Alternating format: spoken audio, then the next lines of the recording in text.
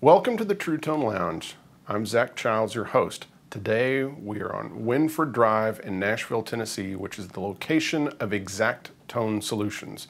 Xact Tone Solutions is one of the premier rig builders and pedal designer and builders in the world.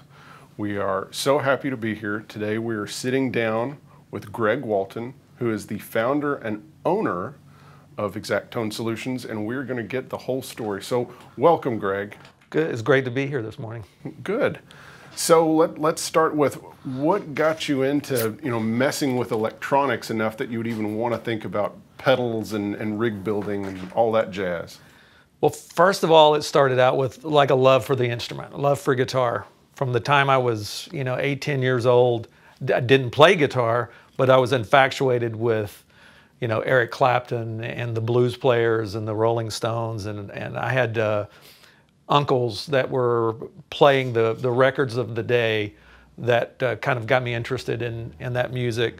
So love for the guitar, kind of an infatuation with it, and then becoming a guitar player later on in life is really what spurred me on to at one point try to get the best tones that I could get out of my gear and then also helping other people get that out of their gear. So love for the instrument is where it started. But did some of it start with maybe having to fix something yourself or modifying something yourself? How did it, kind of germinate? Well, I was doing pedal boards and rigs for guys in and around the Houston, Austin area, and a lot of pedals just didn't sound great. And at the time, there were a number of guys that were doing modifications to pedals. There was Robert Keeley that was in Oklahoma and others that did that. So I started having things modified to tonally meet what the player needed. Mm-hmm. And then after a while, when R.G. Keene was another guy that was disseminating information and so forth over the internet. So when guys got busy and couldn't necessarily deliver in the time frames that I needed, it became clear that I needed to learn to do the modifications myself. How could I take a screamer to really sound great and feel great and so forth, or a DS1 or Boss pedals, Ibanez pedals and so forth. So I started to gather information on how to do that. There was, I think, even Brian Wampler was publishing stuff. R.J. Keene was publishing stuff. So I was self-taught really with all of that electronic stuff. I didn't have a background, but I did have certain friends that taught me how to not be scared of a soldering iron. So once I got over the fear of soldering, it became a little more second nature to do the modifications. And then getting the rigs together for the players and seeing their satisfaction with the end results, where they had been struggling for years to keep things working from night to night. In fact, the first 20 minutes of setup was getting the pedal board to work for them, or all of their gear to work properly together. So getting them to a point that they could just go in and set their pedal board down, plug into the amp, plug the guitar into that, and they were ready to play. There was a lot of satisfaction in that. So that's where messing with the pedals came in. Yeah, so I'm assuming a lot of these players were, they probably had a bag full of pedals and were throwing stuff down using batteries and stuff like that. So this was a whole level of integration where you're starting to introduce, using power supplies or a single power supply and putting things in an order that would make sense and trying to deal with noise and. Yeah, one of the kind of the turning points for me was meeting a guitar player in Houston named John Ziegler. Okay.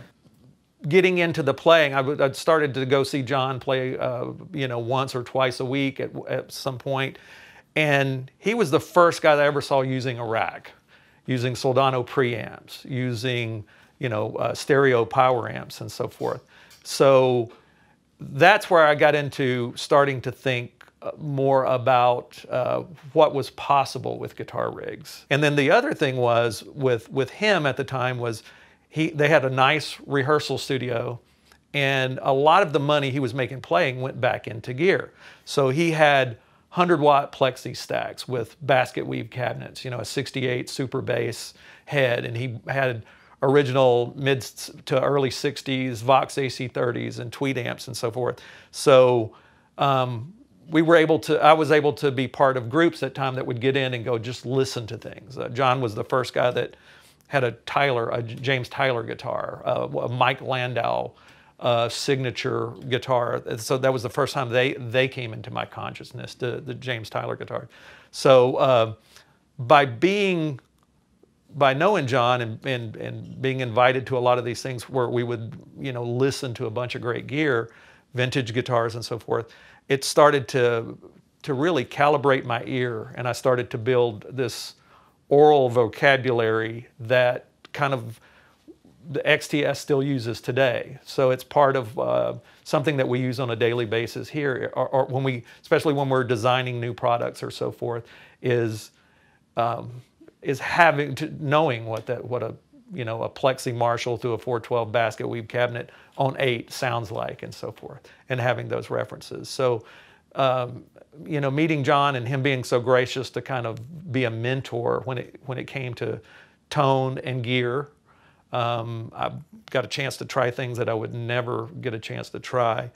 That became a big part of learning what sounded right to me and what were the best sounds. And then years later, through doing rigs and so forth, I met players like Kenny Cordray, that was one of the writers of the song Francine for ZZ Top.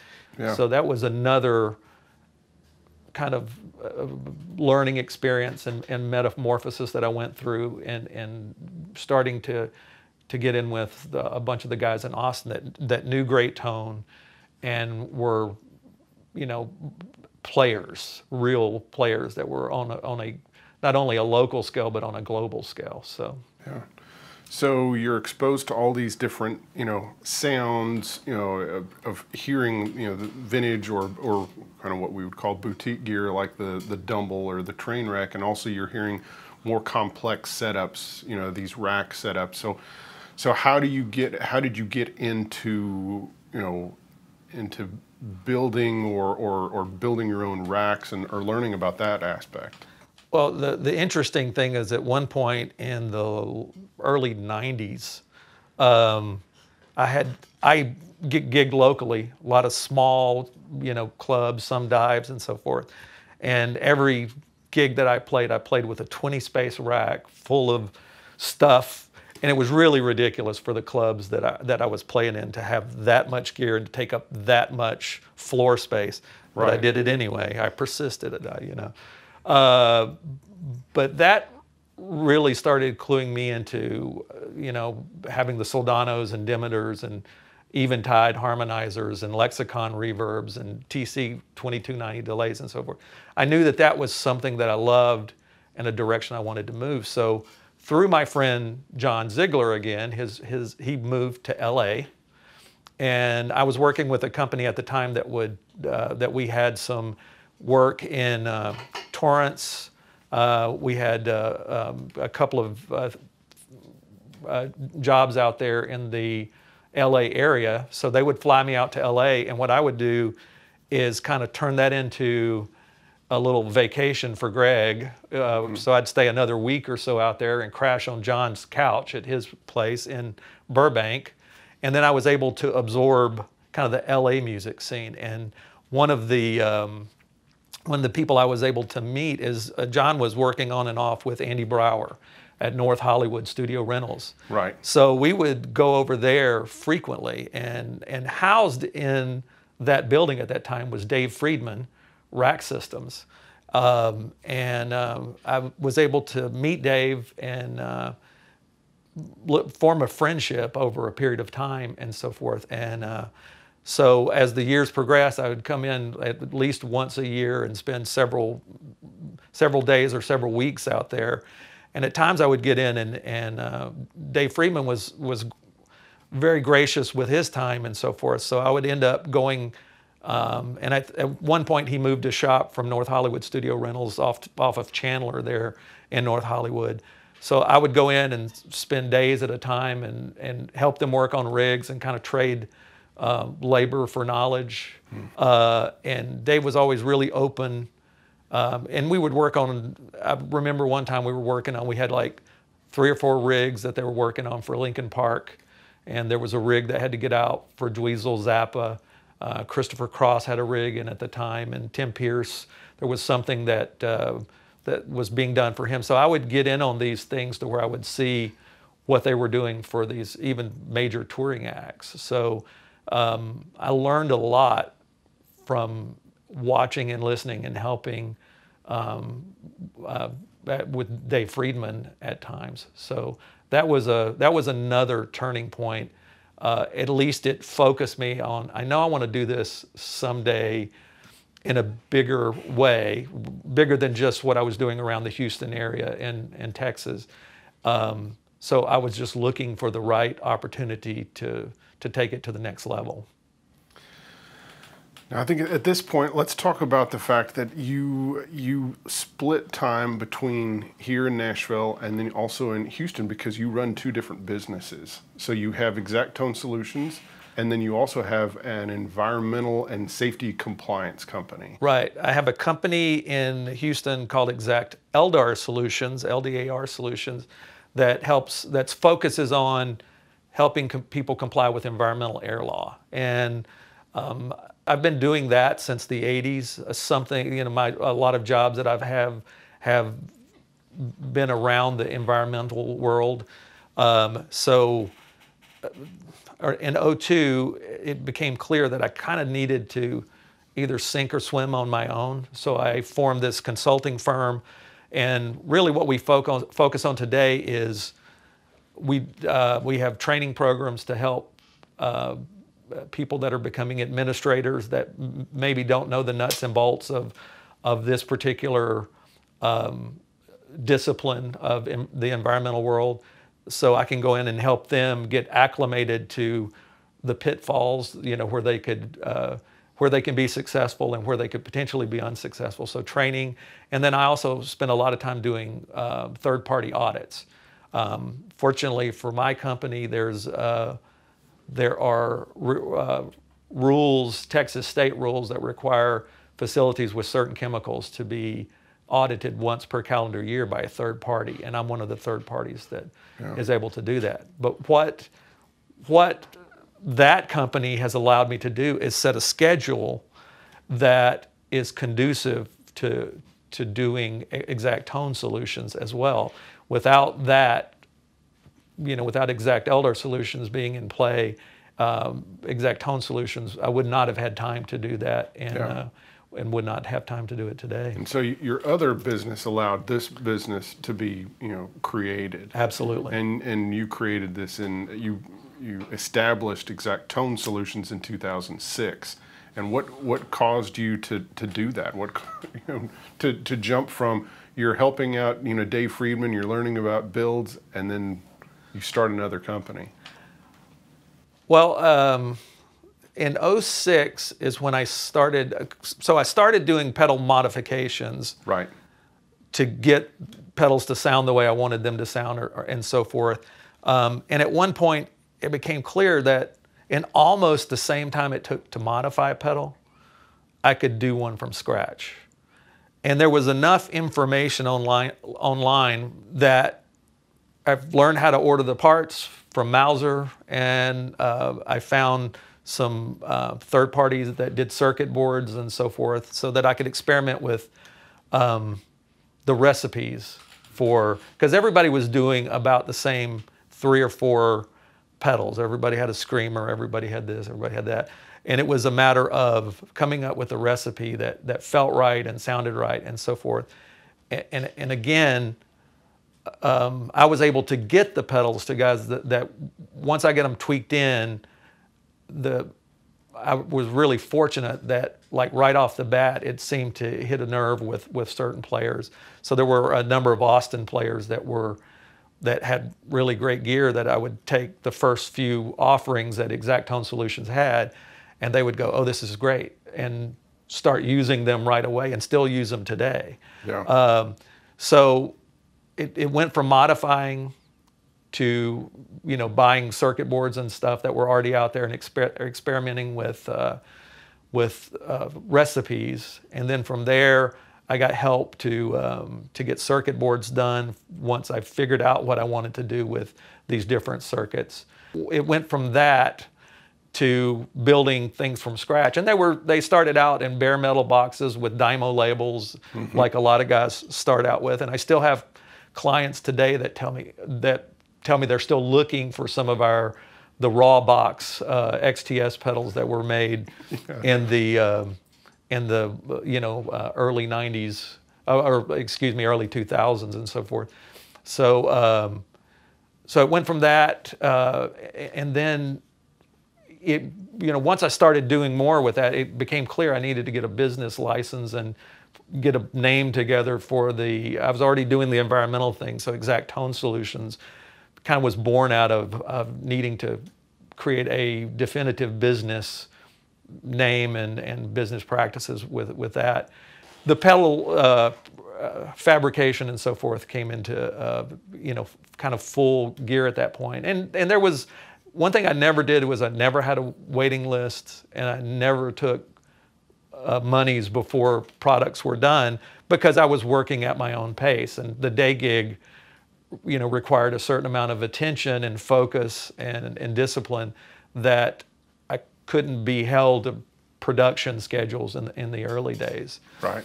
So once the pedals got to a certain point, I still wanted to move forward with doing systems integration and so forth. Xact Tone Solutions was already formed, but in that time frame there was I got together with a couple of guys in Los Angeles, and we started LA Sound Design. Okay.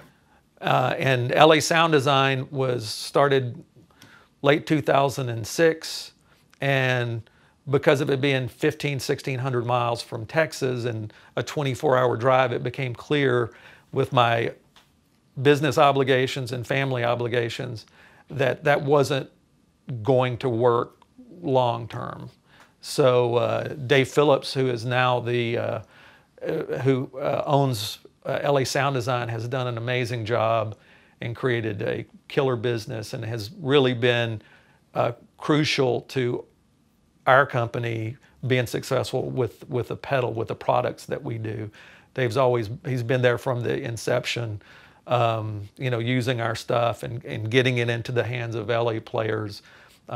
Scott Henderson used the Precision Overdrive in the early days. So getting the pedals into the hands of guys that are actually out there making music and so forth. So that's in early 2007, it became clear that I was probably going to be more of a hindrance than a help in that business. So I went ahead and kind of backed out of that to where I could focus on Xact Tone Solutions and developing more pedal ideas and so forth, and to have no distractions with that.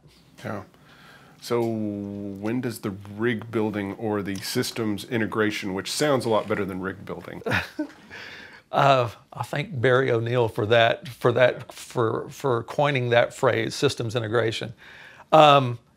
So the way that kind of came about is at some point I kind of bumped my head on what I was able to do, because I was self-taught in doing the pedal stuff that I did. I couldn't necessarily lay out a PCB and so forth. So there was a couple of projects that I needed help on, and Dave Phillips at LA Sound Design said, "Hey, there's some guys in Thompson Station down south of Nashville that have Kingdom amplifiers, and they could probably help you move to the next step." So there was a few pedals that I wanted help with. So I went and had a meeting with Kingdom amplifiers, and Barry O'Neill was part of Kingdom amplifiers at that time.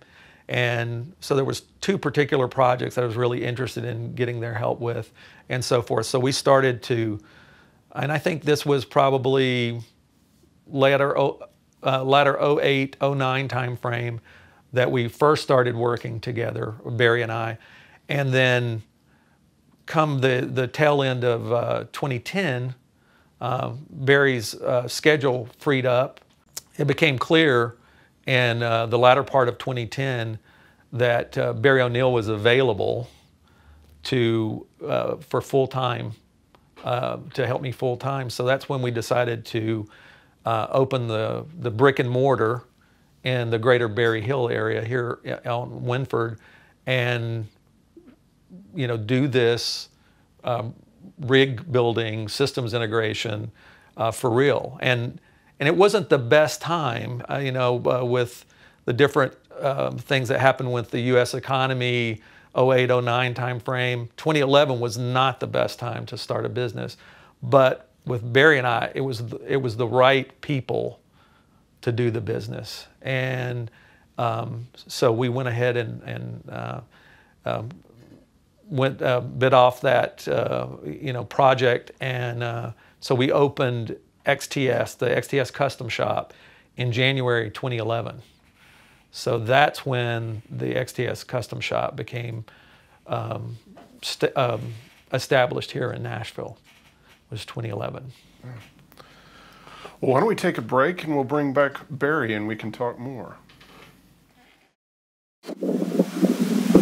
So just how powerful are one-spot power supplies? Well, they're kind of like this. That's power.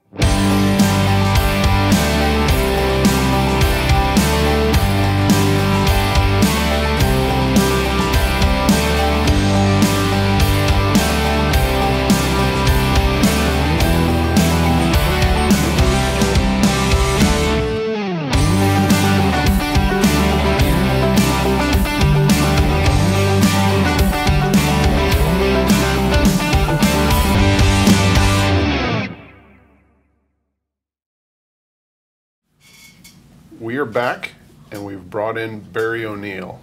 Yes. So Barry, tell us a little bit about your background. So how did you end up becoming an electrical engineer? Oh, my dad actually did a bunch of similar stuff to what we do here. So when I was a younger guy, so I grew up around a lot of this stuff, and in fact, I remember in the third grade, actually staying home to stuff circuit boards for custom mixers. So, I'm sorry, Mrs. Turk. But I didn't go in, stayed home, stuffed boards. I never knew if that was because my help was actually necessary, or if the project was just that far behind that we're looking for, we'll take anybody off the street. But that was a really early experience. And then just kind of being around all the stuff, liking guitar, and liking the electronics bit of it. That came pretty early, and then so by the time I got into high school and even into college, I was pretty clear on that I wanted to do electrical engineering, and probably what I want. I mean, frankly, to be able to do something like this was sort of a pipe dream, because there's really not that many places that you can do it.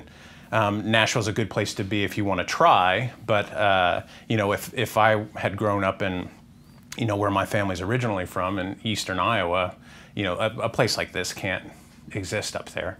Right. But even with that being in Nashville, it doesn't seem likely that you're going to get to have your dream job. So, you know, after college, I got my bachelor's and my master's in electrical engineering, not far from here, and came back from college, started an amplifier company with my family, and like Greg was talking about, had a chance to do some contract work for XTS then. And when the amplifier company kind of concluded, I remember, you know, calling Greg and being like, hey man, like, I don't know what I don't know what you've got going on, but I could use some work. And he said, I can probably keep you busy to the end of the year. And that was in 2010. So this company's kept us busy for quite a bit longer now. So, but yeah, it was pretty darn early that I kind of knew what I wanted, what I felt like I had, you know, some capacity to do. And then, like I said, being able to do this sort of thing in this way was would be more than I had hoped for. Yeah. So y'all were designing, you know, some of these, you know, pedals that you have here, like the, you know, of course, some of the early ones, like the precision drive, and then, you know, the atomic overdrive, and then later ones like the Winford or this, you know, shaped charger. But how did you get into the rig builds? What were the first rig builds that you did? For Xact Tone. Yeah, for Xact Tone. Well, the rig building thing, I mean, I was in high school doing that sort of thing for friends, and kind of cutting my teeth on figuring out what worked and what didn't work. Like I said, my dad did this sort of thing, so yeah, when I grew, go ahead. Was your dad doing that for professionals? Yeah. So for like the Nashville natives, Sam's Music, which has moved around, but you know, for the greater part of my recollection was in the Cool Springs area, and O'Neill Custom was actually the adjunct repair shop for that. So anything that Sam's had coming in, and then my dad did a bunch of custom work for a bunch of players in town. He wound up moving on to go do other things, and you know, when I was in the 8th grade or so, and so that's when I was. The funny thing is I never had a pedal until I was in college. It was all rack gear. That's what I grew up around. You know, I grew up with sort of the misconception of like, well, why would I want a dirt box? Like I've got an 88 MP1. Like that's got all the dirt sounds that I need in it right there. Which for the kids that aren't familiar with an 88 MP1. Well, that's right. Like that's a dirt box with a tube in it that's like this big and goes in a 19-inch format rack, and was the bastion of, you know, of such legendary players as all your favorite 80s hair metal bands. Yeah. So that was my world for guitar, was racks and stuff like that. Again, this is the slave labor deal of being a little kid around this stuff. I remember cutting heat shrink to put over 1/4-inch barrels for labels, and you know, and driving rack screws into washers so they would have insulated rack screws, and getting paid like pennies per screw to get all that done and put them in bags and stuff. So this goes way back for me. You have this in your blood. Yes, as close as you can. And I've got the scars for it. I mean, I remember tinning wires for something, and I'm too young to be holding a soldering iron, and like going to clean the solder, and instead of like flicking it on the down, flicked it on the up. And it flew up into the air, this big blob of solder, and then landed on my hand and just completely coming unhinged. This is a happy childhood that I had. So yeah, this goes way back. And yet you dreamed of this. That's right. Yes. That's right. I never clarified it was a nightmare or like a dream, but yes. But it was something that was happening at night while I was sleeping. Yes. So, again, going back, you were developing these pedals, you know, with Greg, and then what was the first, you know, when did you get? And again, I love the term systems integration. Right. That sounds so much better than rig build. Or you can put it on a business card, and your mom won't be like, "You don't have a real job." Yeah, but systems integration. It sounds impressive. That's right. That's right. Again, that's what you get with a master's degree. And That's, I hope so. Yes. I to put that on there too, I guess. Yes. So what was the first, when did you start, systems, doing systems integrations with So Xact like Tone? doing that in a professional way, probably my big break, and it was just before I came on with XTS proper, was we had a big flood here in Nashville, and a lot of stuff got destroyed. And I got a call, and I'm sitting here realizing I probably owe my entire career to Dave Phillips now, because after the flood, the Keith Urban camp and their Keith's tech is Chris Miller, and he starts calling around because they've been completely washed out. Everything's been destroyed. All their gear has been soaked, and he's got gigs to do. So he starts calling around. Well, everybody's busy because everybody on the East Coast is busy. Everybody on the West Coast is busy because everybody is trying to make up for everything getting destroyed. And so he called a couple people on the West Coast, and I think the first guy he called sent him to Phillips, and then Phillips was like, "I'm too busy to do it. I can't do it." So he calls this this kid down in Thompson Station and says, "Hey, I heard from Dave Phillips, you guys might be able to do this, and we need to get this done in this incredibly tight time frame." And Chris doesn't. A lot of the people we work for on the higher end, they don't really need us. They could do it themselves. But in that particular case where you're having to deal with so much, right? Because you're going through insurance for all these instruments, going through your inventory and all this. This is a colossal job. It's a nightmare. Yeah. So one of my friends, Chad Weaver, was working for Brad Paisley at that point, and so he's having to farm out everything because all of a sudden he's having to replace all the amplifiers. He's having to replace all the guitars. You're having to get tubes and strings. You're having to farm out, rigs being built, and so you're doing as much farming out as you can. Yes, because you don't have the time, because there's tour dates that are on the schedule that are coming up in a couple of weeks, and you've got to get everything ready. In fact, I think it was the reason Dave Phillips referred Chris to you was because Dave was doing Brad Paisley's He was rigs working on a fly rack. For Paisley, Brad Paisley. Right. Yeah, so I got that call, and then Chris, I mean, you've been there where you're having to work with a vendor, and you're like, I don't even know if you can really do this. I just got a phone call from one guy who says you might be able to do it. Right. And Miller was like, well, can I come down there to your shop? I'm sure, just to see, is this legit at all? And I remember at one point he even sort of apologized. Like, man, he goes, I'm sorry. He goes, I just don't know you.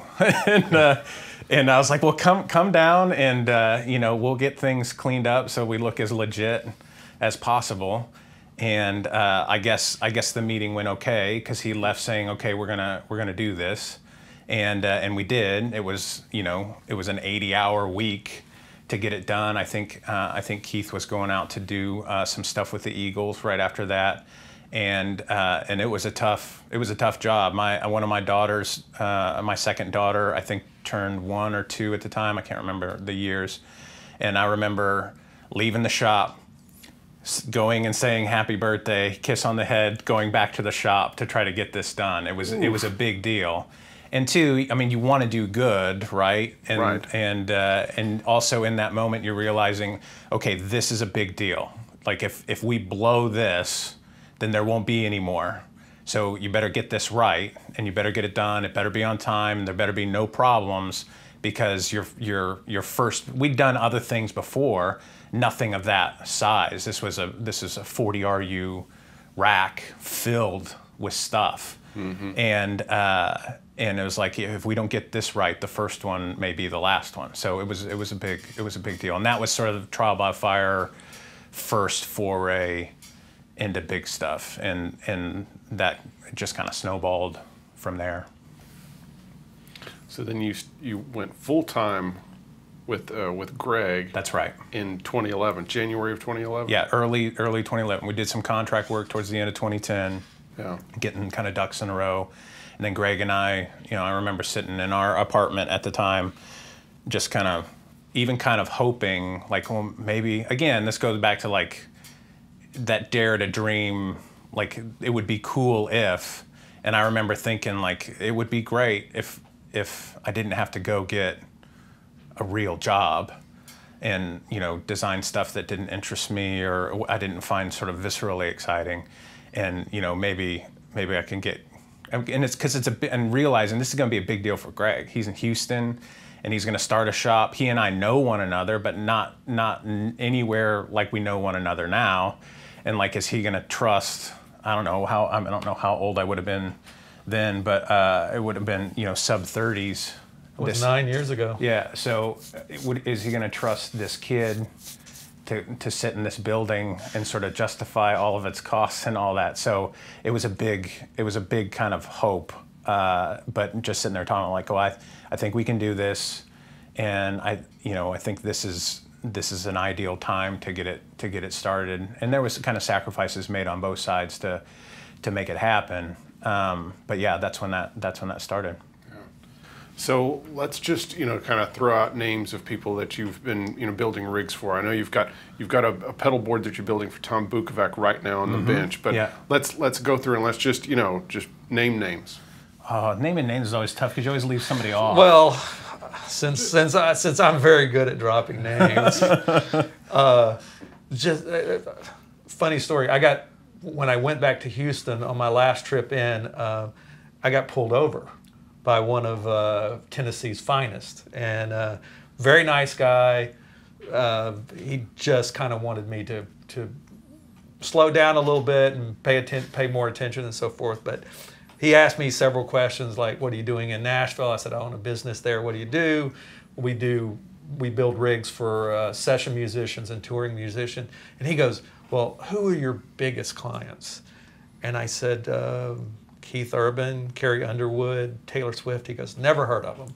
So, but we've done rigs like, we were fortunate enough to do the pedal board for Peter Frampton as he was going to do the 50th anniversary of the Beatles being on Ed Sullivan. We got a chance to do that. And Ryan Bullington, our friend that I think he's working with Jimmy Buffett's camp right now, he's the one that kind of turned us on to that. Tom Bukovac, Jed Hughes, when you start mentioning names, Derek Wells, Rob McNally, Kenny Greenberg, Christopher Cross. Yeah, we're so fortunate at this point that particularly in the Nashville area, it used to be when we started this, nobody knew who we were. Mm-hmm. And then, you know, and after a period of time, you might have a friend who has a friend who knows who we are. And then that got to everybody has a friend who knows, you know, who we are. And then eventually, you know, sometime in the next 30 years, we'll be to where at least everybody knows, has at least heard of us. But it's an embarrassment of riches for us because, you know, we talk about this on a regular basis. A disproportionate amount of our clientele on both the pedal side and the rig building side puts food on the table with playing guitar. So we've got a lot of professional players, and probably I would guess that ratio for us is probably pretty high compared to other folks. So to have access to these folks, to see the gear that they're using, to help them make that work for them, is a huge deal. You know, because we work with the session guys, when the road dogs come in and need stuff, we know what went on the records that they're trying to cop the sounds from. So that's helpful. Sort of having that sort of vertically integrated is a big deal. So one of the things that I like to do now is watch the award shows and know, like, right now we're approaching 100% of everybody who's on that show. Not that we're working for the person on the ticket. Yeah. But there's some guy out there who's either playing guitar or we've done something for the production in one way or the other, to where we've been able to facilitate in some way the things that they want to do. That's always sort of a heartwarming thing for me to see that kind of grow in percentage every year. That's quite the accomplishment, to be able to watch an award show, and you've worked with, you know, you've got stuff that most of the acts on the show are using. Yeah. We consider ourselves fortunate, for sure. Yeah. But I mean, as recently, We did some work for Tyler Bryant and Graham Whitford of Tyler Bryant and the Shakedown. And the reason they came to us is Tyler had a meeting with, or was talking with Derek Wells, or had dinner with Derek, and was talking about his rig and this and that. And Derek did the referral to us. So that just happened, you know, within the last couple of months. So that still today, word of mouth, there's still people learning about us for the first time. So it's, we get a lot of referrals, and that's we that's live thing. and die by that sort of thing, which is why we fight so hard to have everything go out as perfect as it can be, because the only way you're going to tell somebody about it is if it's excellent. You can't walk out of here being like, well, I didn't really get what I wanted. Yeah. It needs to be something that you're telling all your buddies about, all your crewmates about, and getting people excited about it, because we need all those folks to come in. So again, these rigs, they can be as simple as small, you know, fly pedal boards that, you know, of course now, in this day and age, you know, people have multiple rigs and they have multiple boards. So you might build a simple fly rig for someone. They might have an around the town. They have a session board. Then you have some of your touring acts where you are integrating amp heads and switching and effects and all sorts of other things, or where you have someone like Taylor Swift or Carrie Underwood, where they're not using live amps. They're using either, you know, fractals or whatever else, and you're integrating those all in racks. So I mean, these can be very complex systems. Pardon me. And these complex systems are having to integrate with you know, time codes and other things. Right. And yeah, that's the tricky bit. Like right now, like the pedal board thing, we know enough about that. We've done enough of those that's kind of a lock. Like somebody can bring in a basket case of pedals, and we know we can apply our best practices and the things that we've learned. We know when we put that together, it's going to be super quiet. It's going to be toneful. It'll work perfectly. It'll work for a long time. It's those rigs that you're talking about, and really, I think philosophically, the thing that separates those big jobs from the smaller ones, as far as scope, is how they interface into other things in production. So are they talking, so like those big rigs that you're talking about, they talk to the playback system. They're getting cues from playback. They're getting the time code that you're talking about. They're connected to RF world for their wireless packs. They're connected to monitor world for all this stuff. The techs have certain requirements that they have. So you've got these rigs that, instead of just having one line to an amp on backline that's completely isolated from everything because it's got a microphone in front of it, these rigs just sort of spider out into like 5 different departments. And you, in some ways, the guitar player's needs, it's not unimportant, but there's a lot of other things competing for attention in those builds, and it sounding good is one of the things that's important, but it's not the only thing.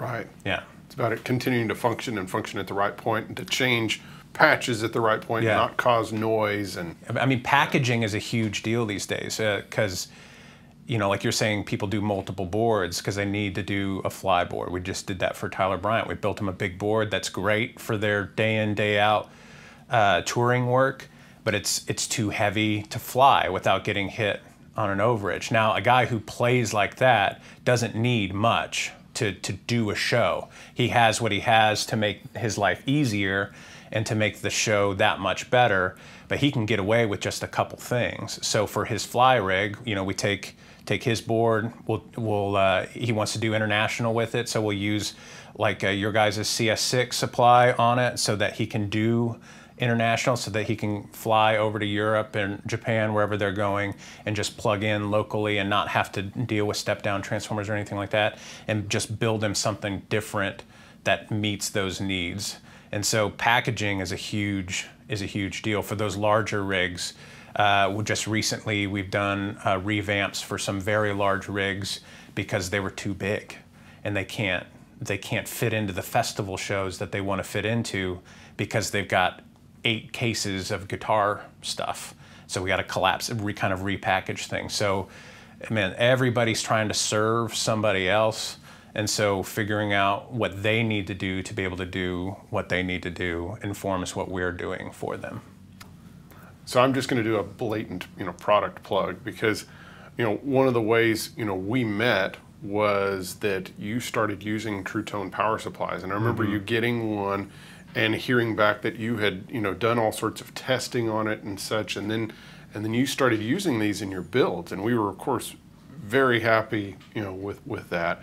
And then we started seeing these on pros, pedal boards, and started seeing photos and stuff, and we were just blown away by seeing that happen. And so, thank you, Greg, thank you, Barry. No, it's our pleasure. And I mean, I remember now. I kind of forgotten what you said, but I remember sort of trying to break it when we got it, because we're very reticent to recommend things. We try to maintain sort of an editorial objectivity, and there's a few things out there. In fact, they're supplies, they're power supplies, where we don't tell people what to do. I mean, if you want to use something, we'll do our best to make it work as good as it can.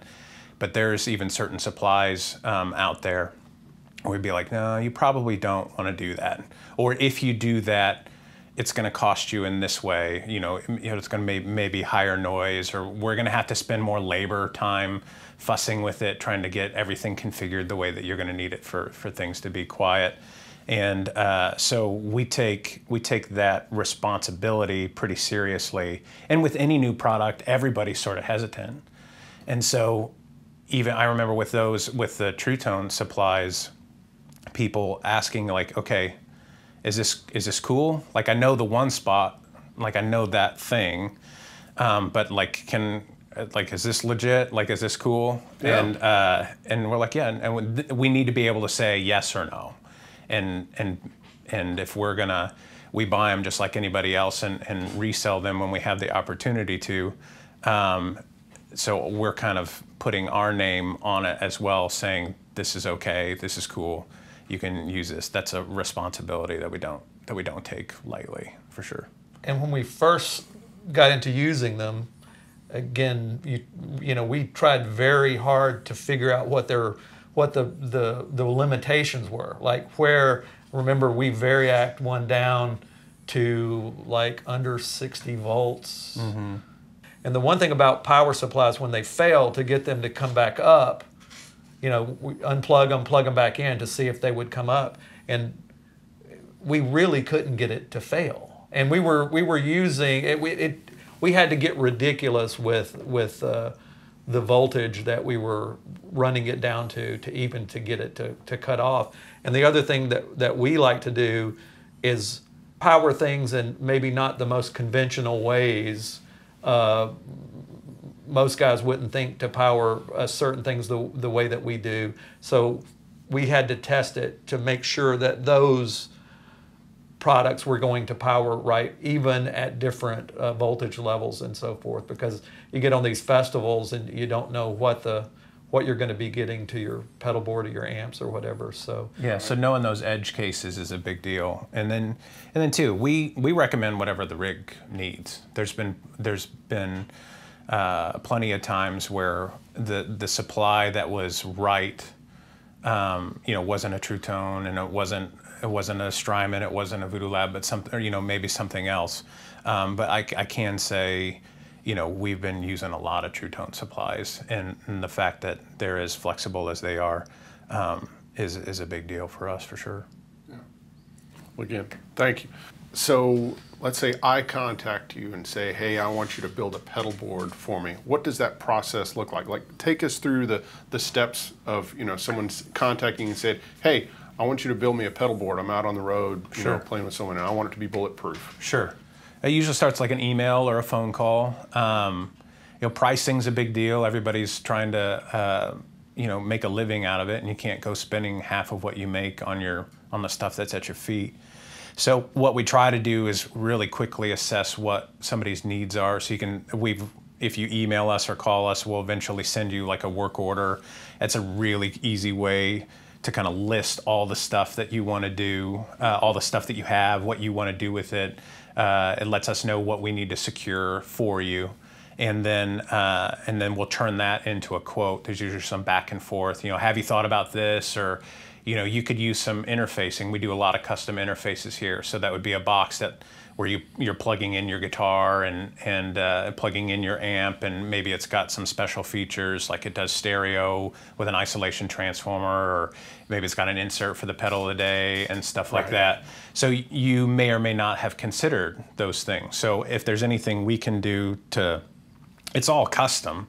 It can be whatever you need it to be. So if we pitch some stuff to you that you're like, oh yeah, that would make good, I could use that, and then, you know, we can get that integrated in, and the board's that much better. So we'll turn that into a quote. We're pretty good at sticking with our quotes. We're usually like plus or minus 10%, unless something really goes haywire. You know, but the player would be aware of that and have approval of that as they go on. So then we got to get the stuff in. So whether you're bringing in a board where you're just suspicious of all the cabling on it, and you'd like to go with some custom cut and soldered cables, we've done that. If you need us to build you the actual physical pedal board, we can do that here, because that next step is bringing stuff in and physically getting it laid out. That layout thing is you know, there's lots of places where you can make things better there, because you want to prioritize certain things. Like you may have like a solo boost, a little boost pedal, and you may only step on it 3 times in a set, but when you want it right now, and you need to make sure that it's in a place that you can get it. So as you know, those frequent things that you use, you probably want forward on the board and to your strong side, whether you're right-footed or left-footed. So that boost may be in a place that sort of belies how infrequently you use it, but it's prioritized because when you need it now. So we'll get that layout stuff figured out, and a client will approve that, and then we start cutting cable. Everything we do here is soldered, and we custom cut to length, so you don't have a bunch of extra cable for both aesthetic and, you know, electronic reasons. And then we'll go through that. That'll be done. Eric, our tech here, who does the lion's share of that nitty-gritty building stuff, once that board is complete, we'll do a test. And you know, Eric's a great guitar player, and he will test a rig like a guitar player. So we're gonna, you know, previous to even getting things mounted on the board, we're going through them and testing them all, making sure everything's tight. You know, foot switches are working properly, so that once we get the board together, we're going through and testing each pedal. Is this thing functioning? One of our goals is that each pedal, when it's on by itself, should sound like it's on by itself outside of the rig, right? So you're gonna go through and test that. Noise is a big deal for us here. You know, if you want your rig to sound organic, or, you know, all the sort of guitar-y, fluffy words that we use for that, noise floor is a big deal. Yes. So when you go to 0, it needs to be as close to 0 as possible, so that when you hit that string, it's as explosive and dynamic as it can be. That goes a huge way to a pedal board sounding like nothing, is that noise floor being really low. So that's one thing that we're really persnickety about, and then we'll go through and shake everything down mechanically as well, to make sure that everything's solid before giving it over to the customer. And then we'll do heat soaking as well. We'll call it, just leave the board on, everything running full power, so that if something's going to fade, or if a power supply is gonna complain at all, that it happens here, because we don't want it to happen, you know, out there.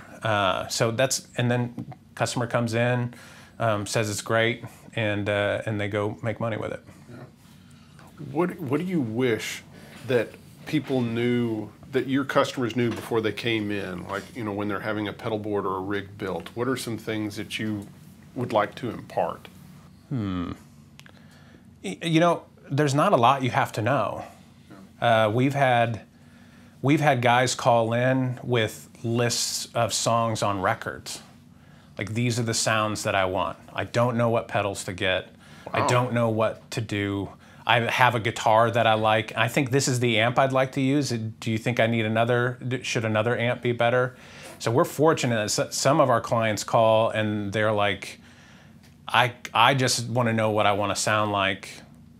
Can you guys help us get there? That's a whole nother level of helping them, you know, get to their goal of knowing, you know, sonically, these are what pedals, amps, and such that you would need to get to your goal by yeah, I mean, listening that kind to of an goes into album. what Greg was talking about. Yeah.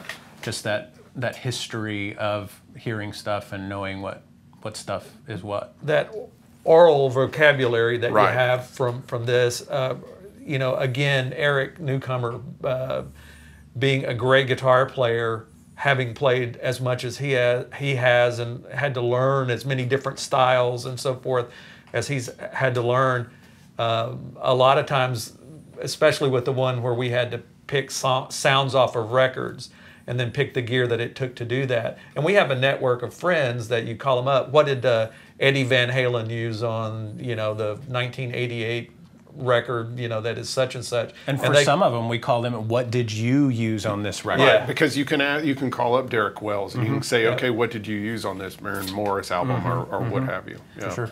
I think, you know, one of the lessons learned from, you know, doing this for 9 years here is that at times we'll have like a young player get his first real gig, right? He's going out with an artist. He's going to have a tech for the first time. You know, there's a real crew. So he's excited about that. He wants to make sure that he can get all the sounds he wants to get. So you end up getting a pedal board, or their first shot is, you know, they're going to have a 40 by 20 pedal board with all the gadgets they think they want on there. Right.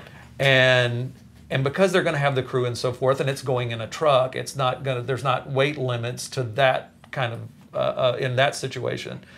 But once they do a few shows and they realize that this is just way too much stuff. It's true, I can get everything I want, and every sound I've ever imagined that I wanted, I can get. It's still, when they go to play the Grand Ole Opry and they have to take that pedal board on the Opry for 2 songs, and it looks, even they at that point go, oh, this is way too much. Yeah, you feel like a heel. Right. So one of the things that we try to do when we get, again, now young players coming in and this is their first real board and their first real gig and so forth, is boiling down the board to the meat and potatoes. Right? I need this overdrive. I need this compressor. I need this delay. And then through the kind of the heart of all of our rigs are the interfaces. As Barry said earlier, you know, we can do interfaces as simple or as complex as needed. But so let's say somebody needs to run their time-based stuff to the loop of an amp. Well, we can put that loop in there. When you're not plugged into it, everything goes to the face of the amp. When you're plugged into that loop, then the time-based stuff goes to the effects loop of an amp. So we can make those interfaces as complicated as needed, and sometimes, you know, putting ground lifts on them and phase reversal and so forth. We've had people playing like the night talk shows and realize that phase reversal switch saved them an hour of time. Right. Or that ground lift saved somebody within that particular filming of that television show, saved them a lot of time, which endears that player to those technical people because they love it when they can flip a switch and then an hour worth of work goes away. But one of the things we can do is do their bread and butter board, and again take in all of the size and weight constraints that's needed. And then if they need a gag board, the board that's going to have the whammy on it that they use once every 6 months, or a particular delay that they don't use but when they do sessions. We can do a satellite board that interfaces with their bread and butter board, and then they have everything that they need. Right. But we try to steer people away from they can do whatever they want, and we encourage the biggest boards they want. But we also kind of like to spend their money the way that we would like to spend our money, the lowest cost, the biggest bang for the buck, and so forth. So that's the way that we look at it. So having people keep things manageable is really one of the keys to Yeah, we understand the motivation too, right? Like you're gonna go to XTS and you're gonna get your dream board made. You better make sure it has everything that you ever wanted on it. You know, it's got to be a studio board. It's got to be a live board. I want to be able to, and it has to be under 50 pounds because I want to be able to fly it, because someday in the future I might fly it.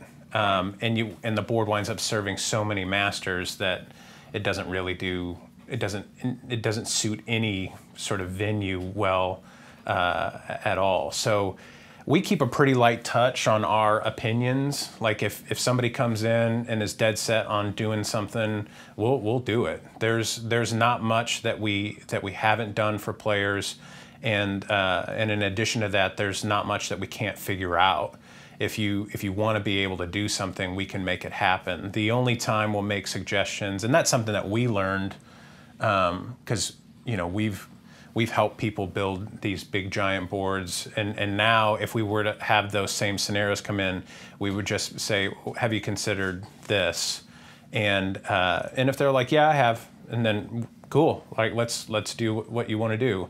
And but a lot of times it winds up being like, well, no, I hadn't thought of that.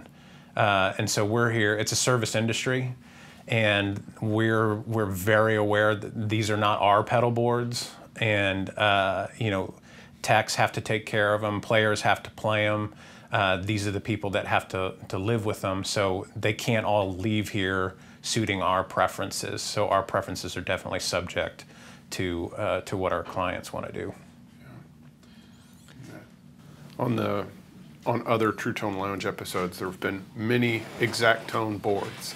And so I've seen a number of the different interface boxes that you've made. And some of them are simple in that maybe they have an insert for a volume pedal or an insert where you can put another pedal. Some will have like a power tap off it. I've seen more complex ones that have a section for running acoustic guitar and electric guitar that's completely isolated. Seen where you have a mono or stereo outputs using the real stereo outputs, and just all sorts of that's kind of the heart of these custom boxes that you make for these rigs, or the interfaces. Yeah, and we don't have canned ones. So, I mean, we've talked about making like some for stock, but one of the benefits is that whatever you need as a player, you get to have. Right. And I don't make any other player pay for what you want that he or she doesn't want. And so we have the capability of just making, since everything's custom, then whatever you're thinking of, we can do. Whatever problems you have, and utility guys are, because their rigs, again, they're one of those spider rigs. They go right to Audio World, and Audio World can do something to fix a problem that they're having. And because you're connected to them very directly, it breaks you. So we've had like Dan Hochhalter, who plays a utility position for Dierks Bentley. One of the biggest interfaces we've ever done is for pedalboard interfaces we've ever done is for him, and every output is isolated and has lifts, and his wireless inputs are isolated and have lifts, and nobody on the deck has to really know how this box functions. They just flick switches until it's quiet. Right. And so there's a level of sort of, if we can just get this sorted out for you, and now instead of tearing their hair out, and it was running the tech ragged, because they would go and they do line check, and it was good yesterday. Right. But Monitor World had to adjust something on their end, and it screwed up their ground scheme. Right. And then now there's a state change that needs to happen. Because there's a ground lift, there's a buzz that wasn't there before. Sure. Yeah. And I've seen that happen so many times in the past, in my road days, where you saw especially guys that were were playing multi, they were the multi-instrumentalist. Yes, they always had the problems because they had, multiple direct boxes and these rigs that where they were trying to use the same pedals or effects or things with different direct boxes and going to different things. It's a complex setup, and something that's amazing to have, the ground lifts and isolation transformers so that everything is just, flick of a switch, and you can, all of a sudden the noise went away. Yeah, and that sort of service thing is a huge deal, because now those guys are free. how much better can a tech do his job if he hasn't spent every second up to stage, trying to sort out something that's gone wrong? Right. And how much better is a player going to be able to play if he or she knows that that rig is going to perform flawlessly, and when you go to step on something where there's not even an inkling in your mind, well, is this going to work tonight? That makes all those things add up to feeling better about it and feeling more free, and then you sound better because you're freer to sound better. You can focus on what you focus on. So there's a lot, especially for our Nashville clients who are here local to us and have access to us more so than our clients that are kind of out in other places in the world. Like when you get a rig done by us, like we're on your team. If you go out and do a weekend of shows and you're like, I think I might have an issue, or the audio guy the front of house guy we were working with, he thought that there might be an issue, we'll bring the board in. We'll check it out. Yeah. And we know these boards are a big investment up front. We don't nickel and dime guys for stuff like that after the fact. We often tell guys once we finish a board, it's like, this is the last time you should have to mess with this. That's not to say that nothing ever goes wrong, but should it won't be your problem, not for long. So that's one of our goals. And locally, I think Derek Wells has even a couple of times has called us, and he'll be in the studio, and I think somebody stepped on a cable that goes to my input box. Something's not happy. So locally, we can even make house calls, so to speak. And we've done that, not frequently, but we've done that occasionally and so forth. But even with pedal swaps, the one thing that, a lot of guys change or like to change pedals a lot. For those guys, just bring the board in. If you need a pedal changed out, even if it's just for a couple of days, we can do that for you, because it typically takes 4, 5, 10 minutes max. And it doesn't cost them anything. We can swap it out, make sure everything's happy. You can, take it and with confidence know that it's going to perform like the board did when you first picked it up. Yeah. I think one of the things that we realize is that it's an investment up front, like Barry said. And I know that we had one client one time that got a board done, and it was an investment for him, and he considered whether or not he wanted to spend the money at the time to do that. And after he had used it for several months, somebody on the road approached him about how his board looked and sounded, and at that point it worked every time. The board that he had before, that he had kind of done himself, every day he was getting it to work. He had to spend some time getting it to work. So when the person asked him about that, and they said, who did your board? And he said, Xact Tone Solutions did my board. And they go, well, aren't they expensive? He said, I can't afford to not have them do the board. That's how much peace of mind, and that's how much reliability those rigs. Yeah, and the service after the fact, like the pedal swapping thing, that's not totally altruistic, because it's good for us to see these boards on a regular basis. Now, we have some clients where we see them beginning of every tour season, and the board comes in, it's caked in dirt, and everything needs going through. We'd much rather see them on a regular basis, keep close tabs on them, and just make sure that we're kind of aware of kind of where our babies are at and what they're doing and what they may need. Right. The one thing that I'd like to say is that with Barry being involved, and the engineering background that Barry has, and the engineering capabilities that Xact Tone Solution has, there's really very few systems integrators out there that can do the things that we do. There's a handful probably in the world that can do some of the rigs that we can do. And that's not being boastful or anything. It's just we've had people bring ideas and concepts to us about rigs they wanted, and we were even scratching our heads, well, can we do this? Or, how do we make this happen? And we were able to make them happen and make them reliable and so forth. So I always say, if you can dream it, we can probably do it. So we've had some special needs clients that we've done boards for.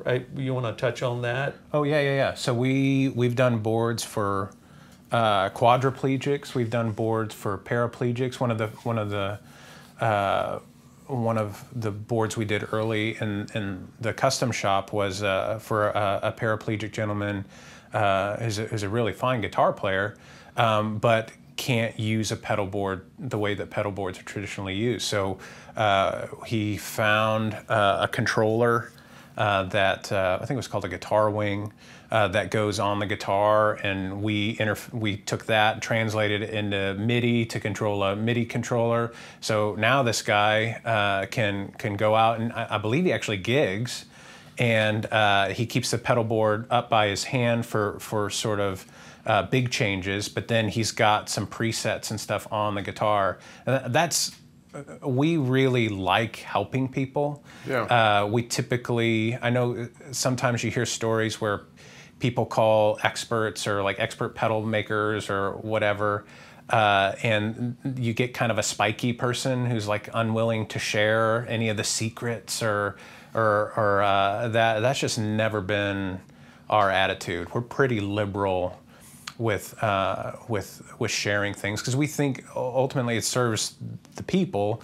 And then additionally, if we can build this is a relationship company, we can narrow down kind of all of our Nashville clientele to like one or two guys, like the first guys who came in here, and then everything sort of is connected to them. So our business model is based on serving and helping people. So those closing the gaps. Like every board that comes in has gaps.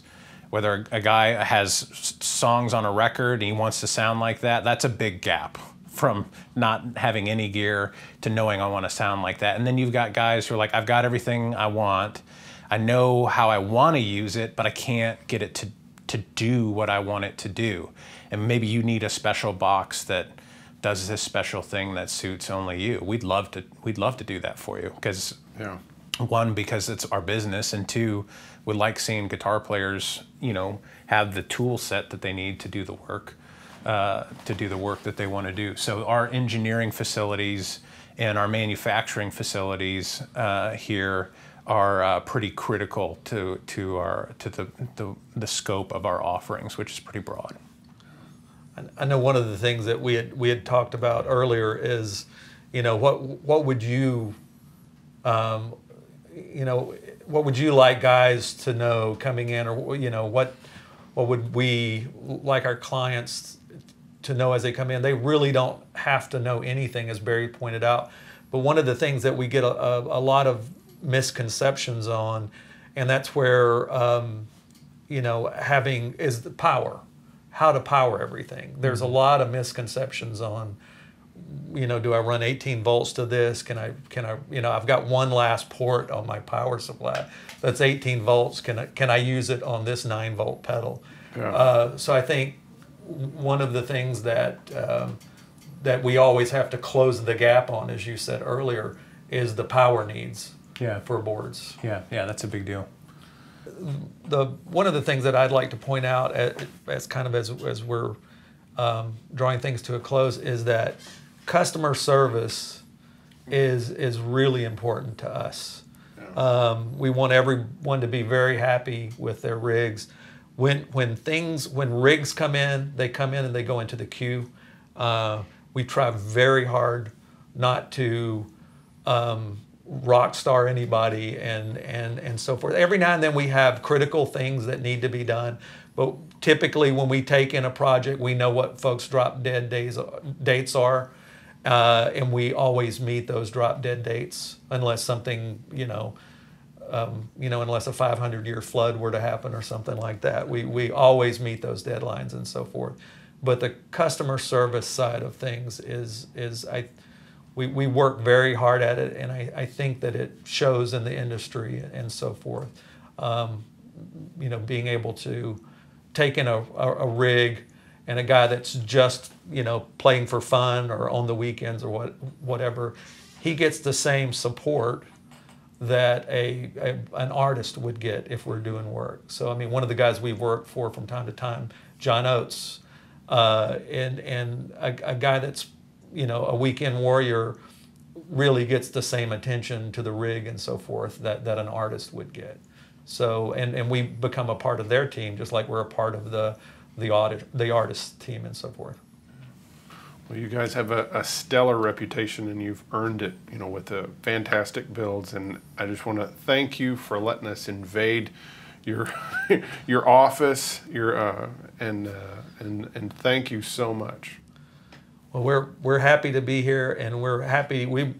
I am a fan, and I think we're a fan of the Truetone Lounge episodes and so forth. I think I've seen every one of them, and watched them, shall I say, religiously. But they're important to us, and to be able to participate is awesome. So, well, thank you, and you know, you've been part of so many shows already. You've been present by your builds, so I'm glad that we were finally able to have you on the show. So thank you again. Thank you. All right.